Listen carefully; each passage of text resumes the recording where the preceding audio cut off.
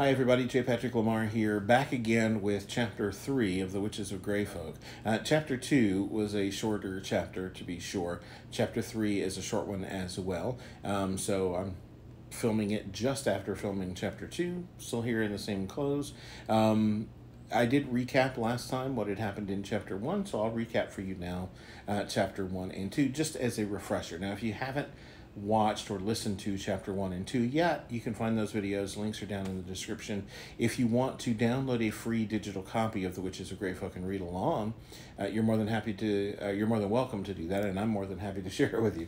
So just check the links down below. You'll find a free download link down there.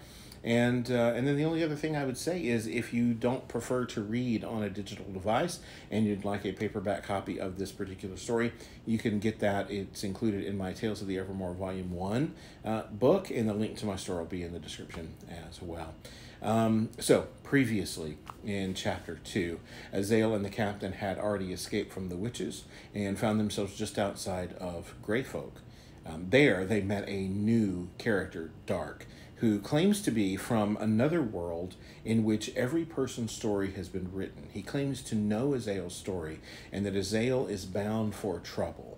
He says his desire is to help change Azale's course, or to nudge him on his path in a different way to prevent some of what's coming for Azale. Azale proves resistant to this idea.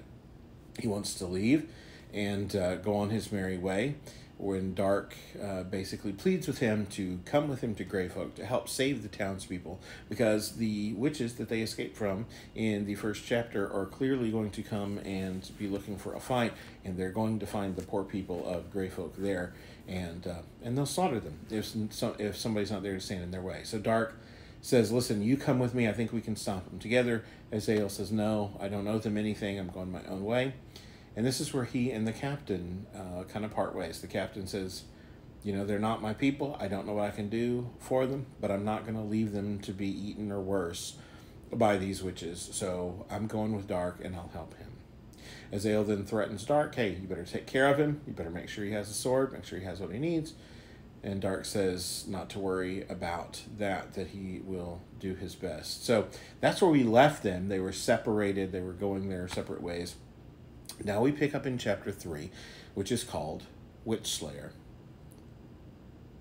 Nestled between the Benjur Hills, wherein the elves hunted down the last of Caidan's dark apprentices, and the mighty river Kresh, which flowed some 4,000 kilometers before emptying into the Hama Basin, Greyfolk had become a frequent stop along the trade route of goods flowing downriver to coastal cities such as Stonehall and Bramblin, from mighty kingdoms like Delvingholm and the capital city of Men, then called Barahun.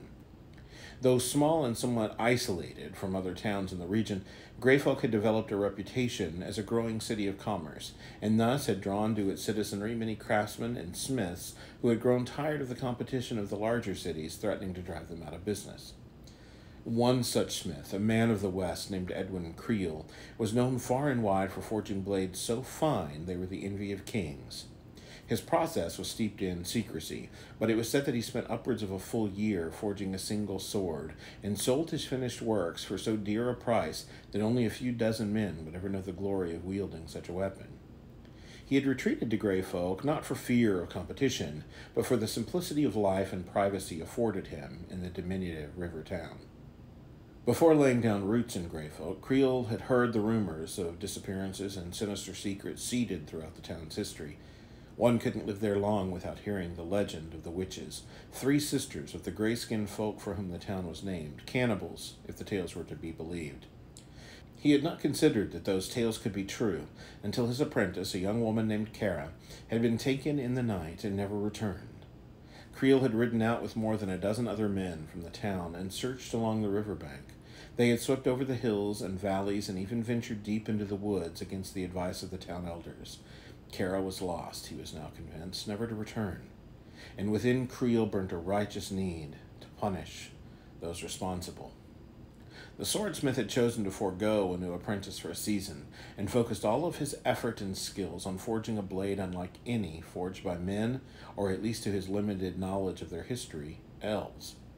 The result was the pinnacle of his creative prowess, a blade stronger and sharper than any he had known, and coated tip to hilt in the finest silver. It was not enchanted, as elven blades sometimes were, nor was it blessed by saints or the powers of old. Still, he wagered it would hew a witch in twain with little resistance. At least it would in the hands of the right swordsman. The sun had set many hours earlier the night the wizard boy and pirate captain escaped from the witches of Greyfolk, and though unaware of the danger to come, Edwin Creel was wide awake with his thoughts fixated on revenge. So lost was he in his thoughts that he nearly didn't hear the footsteps approaching the entrance of his shop. The door was strong and bolted tight, yet creaked open slowly, as if it offered no resistance to whoever sought entrance in the dead of the night. Only a single oil lamp was lit, so Creel stepped back into the shadow and awaited whatever thief felt more bold than wise. "You are Creel," a voice said from outside. "A swordsmith of fine reputation. Step out from the shadows, friend, for I mean you no harm." "Show yourself," Creel demanded, and the stranger obliged. The traveler wore a hooded cloak, similar to the raiment of the host. "You've suffered a loss at the hands of the Greyfolk witches," the man said, "and have since forged a weapon meant for their destruction, the blade called Witchslayer, which seems a bit on the nose, if you'll pardon the honesty." "Who are you?" "My name is Dark," the stranger said, "and you have nothing to fear from me, Edwin Creel. I've come to avenge the fallen of Greyfolk." "And what know you of my blade?" "Only what I've said," Dark replied. "You forged it with revenge in mind, coated it in silver for its purity, and named it Witchslayer. Meant, if I recall, to carve your revenge for Cara Dunhill into the Witch Sisters, should you ever manage to find them." "How do you know of such things? I've not told anyone of my plans, nor of the blade." "I've read your story, Creel," Dark said, "particularly the events that lead me to your door. Now, seek out the wisdom in your heart. It's telling you to trust me." "Say I do," Creel said. "That's nothing to hinge my hope upon. Perhaps I want the satisfaction for myself. Who are you to rob me of it?" "You're a smith. Your part of this business is nearly done. Place the sword in the hands of one who has mastered many weapons, and trust that I will see the witches dead." "And if I refuse?" Creel asked.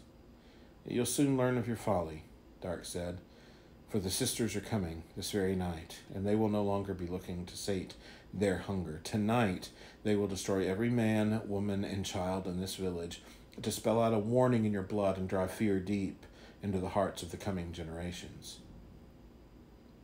"If what you say is true, you should have sent for the beaming host instead of coming here," Creel said. "I meant to hunt the devils, not protect all the Greyfolk from their power unleashed."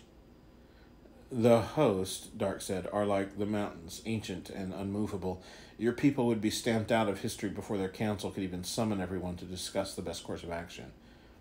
No help will ride forth from Mount Luminor until long after the witches have picked what is left of you and your neighbors from their teeth. These are the facts you must face, swordsmith. Now what will you do?" "You could be lying," Creel said. "Perhaps, but I'm not." "You could be in league with the sisters." "Perhaps, but I'm not. Let wisdom lead. If my words do not strike a chord of truth, deny me. Either way, your decision will be made for you." The smith paced his floor, cursing beneath his breath. "How much time?" "Less than you've already taken," Dark replied. Creel nodded and retrieved a rather plain wooden box. 2 heavy iron hinges attached its lid, and as the smith opened it, the lamp's glimmer kissed the silver of the sword, and fireflies seemed to dance about the room. "It's beautiful," Dark said. "Just as I remembered." Creel closed the box and reluctantly slid it toward the stranger. "I'll need a scabbard," Dark said, "and your finest saber for my friend outside." All right, that's it. Chapter 3 of The Witches of Greyfolk, called Witchslayer. I hope you enjoyed that, and we will be back hopefully in just a few days with Chapter 4 to see where this thing's going next. I would love to hear from you guys as you're watching, as you're listening. Put comments and questions down below, and I'll get to as many of them as I can. As I said at the beginning of the video, if you'd like a digital copy of the complete story, you can download that. The links are in the description. If you'd like a paperback copy, Tales of the Evermore Volume 1 is the book that you want, and the link to my store is also in the description. You can find it there. Until next time, folks.